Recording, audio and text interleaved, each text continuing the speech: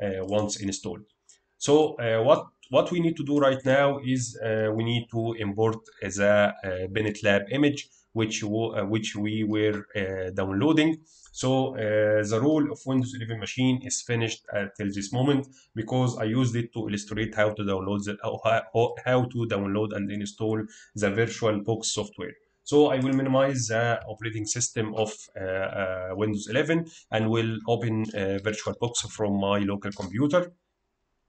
And after opening the VirtualBox software from my local computer, I will click on import, and then I will choose the image which I just downloaded, the pnetlab image. And once I choose the image, I will click next. Then I will choose the criteria or the specifications that I need to grant for this device. So as for the CPU, I will leave it as it is, 4 cores of CPU, 8 GB of RAM. You might increase it if you want, but this is the minimum, or let's say this is the recommended size of RAM that will allow you to run pnetlab in very seamless way. And you may need to leave everything as it is. But last thing is that you may need to choose is the location of the installation or the location of the virtual pnetlab image. So I will choose a proper location on my computer that I know that it includes a free space. So I will choose the E drive and I will add it in a folder called pnet. Then I will click import. And I will wait till the import process got completed, so it might take few minutes.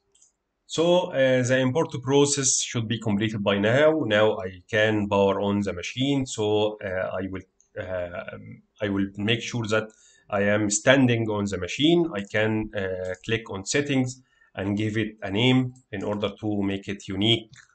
So I will call it pnetlab video. Then I will click start on top of the page. Now the pnetlab image should start and it should start the processing. So I will wait. It now opened in additional or in a different window. So it will start and it should take like 1 to 2 minutes in order to fully powered on. So the image or the machine is now loading like any operating system load. It is now starting. So in case you clicked on inside this window, the mouse will remain inside this window. In order to release the mouse to be able to use it in your normal operating system, all what you have to do is to click on the right control button on your keyboard. You need to click on it. And by the way, you can also find in the bottom of the pnetlab image or the window of the pnetlab virtual machine. We will call it a virtual machine because it is exactly a virtual machine. You have the symbol of right control, which means whenever your mouse is captured inside this window, all what you have to do is click on right control. So I will remove this notification window, and now I can see that pnetlab image is operating using IP address 192.168.1.103, and the default username is root, and the password is pnet. So I will insert the mouse inside the virtual machine window, and I will click enter. Then I will add or create or enter the default username, which is root, as it is written on the screen. Then I will type the password, which is PNET small. Now I have access to the machine, and when you log into this machine for the first time, it will take you to a quick setup menu. It is now asking me to change the root password. I will keep it as it is, so I will type it as a pnet once again. Then I will need to repeat it one more time. It's now asking me to specify the domain name. I will leave it as it is. And it is asking me if I want to use static IP address or DHCP IP address. By the way, the pnetlab is bridged to my network, which means if anyone inside my network tried to open the IP address which I mentioned earlier, will be able to access this virtual machine web interface as long as the firewall of my device is allowing such connection. So I personally prefer to keep it as a DHCP IP address in order to change as long as I'm moving from one network to another. So I will leave the option of IP address to DHCP as it is. And then it is asking me to provide an NTP server address. I will leave it as it is also. And I will choose that I have direct internet connection. And then it should be fine. The virtual machine will restart and we will wait till it powered up again. So in order to release our mouse from the window of virtual machine, remember to press right control button. So our machine is finally powered up and we have now the option to log in again. So I will provide the username, root, and the password is PNET. Now I have terminal access to this machine. In order to start using the software, what you have to do is to open your web browser. No matter what is this web browser, any web browser will do. So I will use Firefox. And if you missed to get what was the IP address, what you have to do is on the virtual machine, either from the login page, you will find the IP address written on top of the page. It is 192.168.1.103, or you can log into the machine itself and type fconfig command, then add a pipe icon, then type more.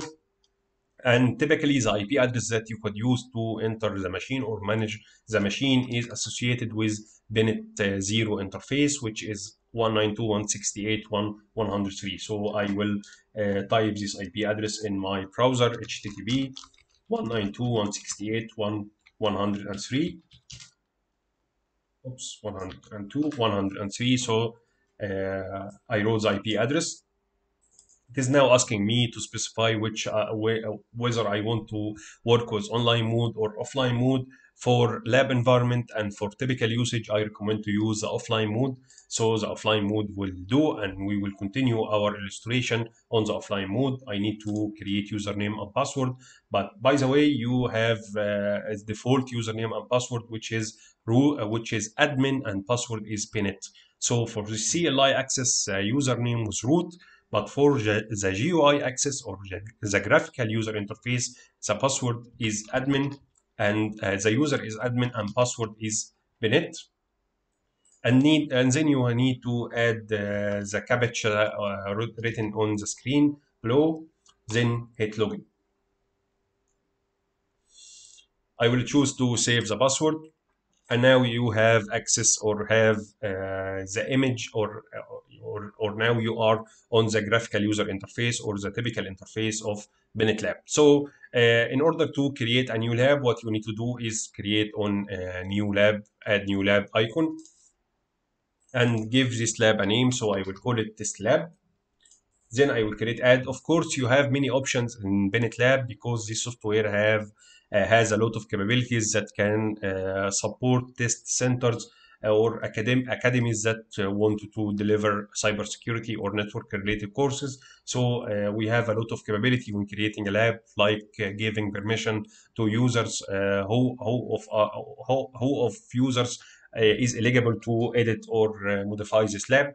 But what I'm showing here is the typical usage that you as a normal person that are trying to learn will need. So now I have the lab. In order to add devices, I need to go to the left side of the screen and click on adding an object, then adding a nodes. But unfortunately, the pnetlab default image does not have any nodes except Docker IO image and virtual PC.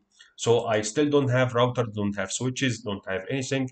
So what I need to do is to download images, and how to do so. It is not using the regular way that many people do, using FTP and downloading images from internet.